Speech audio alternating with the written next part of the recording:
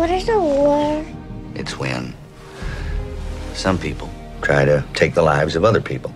And then soldiers like your daddy have to, it's my job to go over there and stop them.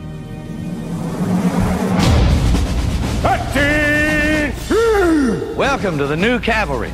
We will ride into battle, and this will be our horse.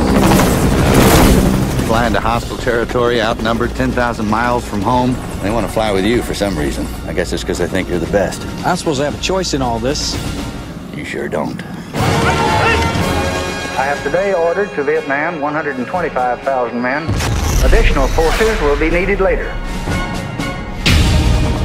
We'll be landing under fire, gentlemen. Men will die.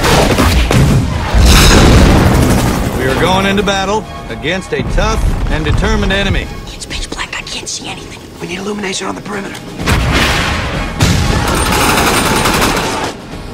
Men are so young, and when I look at them, I see our boys. What do you think about being a soldier and a father? I hope that being good at the one makes me better at the other. When we go into battle, I will be the first to set foot on the field, and I will be the last to step off. But we will all come home together.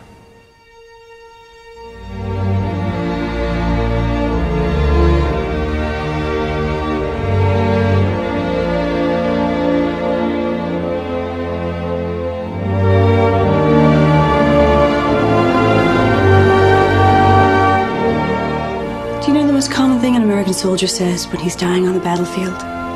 Tell my wife. I love her. Those are my men out there, and I'm going in to get them.